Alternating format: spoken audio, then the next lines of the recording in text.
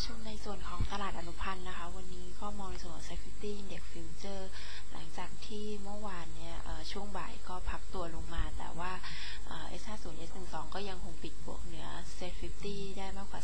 4.07 จุดแต่อย่างไรก็ตามมองว่าการที่เบสิสเนี่ยปรับตัวขึ้นเข้าใกล้ระดับ 5 จุดมีโอกาสที่จะเห็นการปรับแคบลงมาอีกครั้งพร้อมกับการพักตัวของฟิวเจอร์หลังจากที่เมื่อวานเนี่ยเห็นนักลงทุนต่างชาติกลับมาขายใน Safety Index Future อีกครั้งราว 475 สัญญาถึงแม้ว่าจะยังคงซื้อต่อเนื่องในส่วนของหุ้นแต่อย่างไรก็ตามมองว่าในส่วนของ Safety เองก็อาจจะยังได้รับแรงหนุนในเรื่องของ Fund Flow ทำให้มีโอกาสดีดกลับขึ้นมาระหว่างวันแล้วก็ปิดแกปของเบสิกได้บ้าง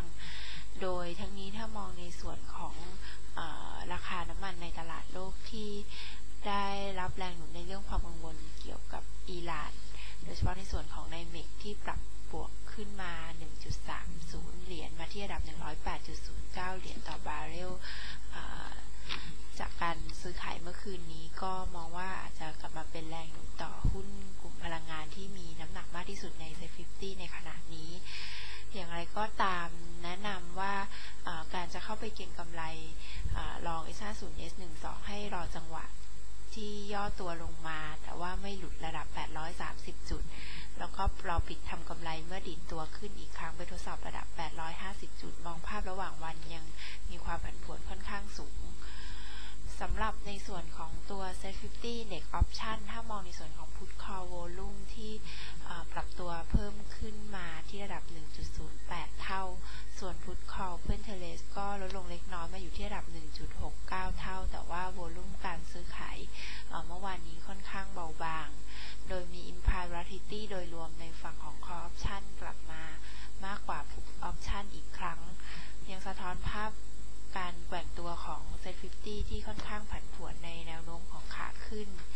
โดยทั้งนี้มองในเรื่องของ Fund Flow น่าจะยังช่วยจำกัดการอ่อนค่ามองแนวรับอยู่ที่ระดับ829 จุดแนะนำยังให้ถือสถานะช็อตพุทสัญญาเดือนมีนาที่ราคาใช้สิทธิ์800 ถึง 810 จุดต่อไปได้สำหรับในส่วนของ Single Stock Future แนะนำถือ KTBS 12 ในฝั่งของรองต่อได้หลังจากที่เมื่อวานนี้ราคายังคงปรับตัวขึ้นต่อเนื่องพร้อมกับในส่วนของอินดิเคเตอร์ทุกตัวก็ยังคงให้ค่าสัญญาณบวกแล้วก็ยังเห็นโวลุ่มเข้ามาหนาแน่นมองในเรื่องของกระแสฟันโฟยังเป็นปัจจัยหนุนในส่วนของซิงเกิลสต็อกที่อ้างอิงกับหุ้นกลุ่มธนาคารพาณิชย์อยู่ในช่วงนี้ก็แนะนำให้ป้องกันความเสี่ยงโดยตัดขาดทุนที่ระดับ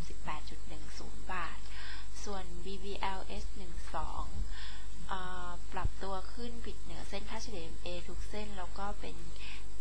การปรับตัวขึ้นตามหุ้นที่ทำไฮสูงสุดในรอบ15 ปีพร้อมกับในส่วนของอินดิเคเตอร์ทุกตัวให้ค่าสัญญาณบวกก็มองมีโอกาสที่จะปรับตัวขึ้นต่อได้แนะนำเข้าไปเก็งกำไรรองโดยตัดขาดทุนที่ระดับ188 บาท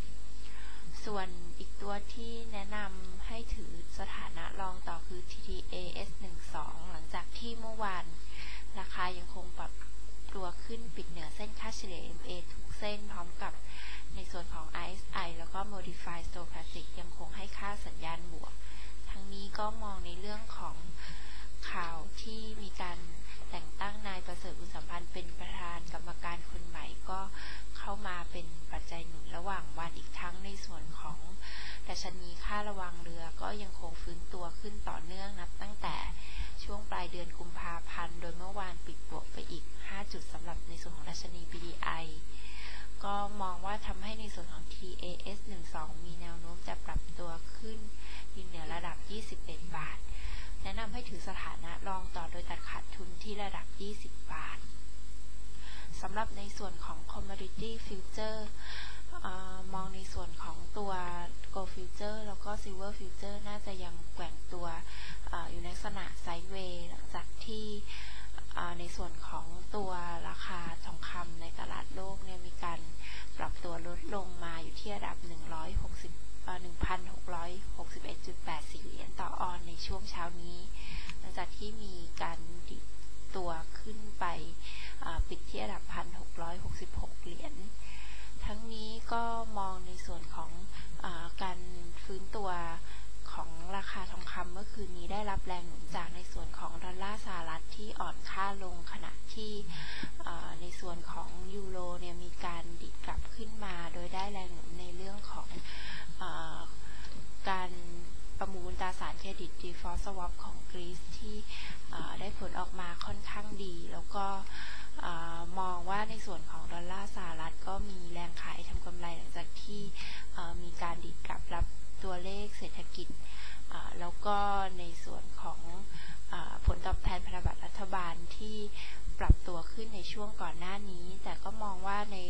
ส่วนของการอ่อนค่ายังน่าจะอยู่ในกรอบที่ค่อนข้างจำกัดเนื่องจากมองสัญญาณการปรับตัวดีขึ้นของเศรษฐกิจสหรัฐส่วนตัวสปอตซิลเวอร์ก็ปรับตัวลดลงเล็กน้อยมาอยู่ที่ระดับ 32.86 เหรียญต่อออนซ์ขณะที่ในส่วนของราคาน้ำมันดิบเบรนท์มีการปรับตัวลดลงมา 0.63 เหรียญมาที่ระดับ 125.52 เหรียญต่อบาร์เรลเทียบจากช่วงปิดตลาดของฟิวเจอร์เมื่อคืนนี้โดยมีทั้งในส่วนของปัจจัยลบที่เข้ามาแล้วก็มองในส่วนของปัจจัยบวกเรื่องของอิหร่านเองเนี่ยก็ยังเป็นปัจจัยหนุนแต่ว่ามีข่าวว่าในส่วนของลิเบียเนี่ยจะกลับมาส่งออกน้ำมันอย่างเต็มที่ครั้งภายในเดือนเมษายนปีนี้รวมถึงในเรื่องของการผลิตน้ำมันที่เพิ่มขึ้นจากซาอุดิอาระเบียและรัฐบาลอิรักเนี่ยมีไฟเขียวในเรื่องของแผนฉุกเฉินถ้าหากว่าอิหร่านเนี่ยมีการปิดช่องแคบฮอร์มุซก็มีการที่จะเปิดทางส่งน้ำมันเพิ่มมากขึ้นจากอิหร่านก็เข้ามาเป็นปัจจัยลบส่วนหนึ่งแต่ก็มองว่าน่าจะเป็นแรงกดดันที่ยังไม่สามารถบดบังในเรื่องของความวิตกเกี่ยวกับอุปทานจากอิหร่านได้ดังนั้นเนี่ยจึงมองการพักตัวของราคาน้ำมันดิบเบรนท์น่าจะยังติดอยู่ที่แนวรับบริเวณ 124 เหรียญต่อบาร์เรลแล้วก็ยังมองมีโอกาสที่จะดิดกลับขึ้นอีกครั้งดังนั้นเนี่ยสำหรับในส่วนของกลยุทธ์ Gold Future ที่มองแนวโน้มน่าจะเห็นการแกว่งตัวไซด์เวย์ของ GFJ12 แล้วก็ GF10J12 ในกรอบ 24,150 ถึง 24,500 บาทเน้นกลยุทธ์การเก็งกำไรขึ้นขายลงซื้อในกรอบดังกล่าวส่วน Silver Future ก็ยังแนะนำให้ถือสถานะช็อตในส่วนของ SBJ12 แต่ถ้าหากว่าติดตัวขึ้นยืนเหนือระดับ 1,050 บาทก็ให้ปิดตัดขาดทุนออกไปสำหรับBrent Crude Oil Future ยังแนะนำให้ถือสถานะลอง BRJ12 ต่อได้โดยตัดขาดทุนต่ำกว่าระดับ 3,750 บาทปิดการประชุมในส่วนของตลาดอนุพันธ์ค่ะ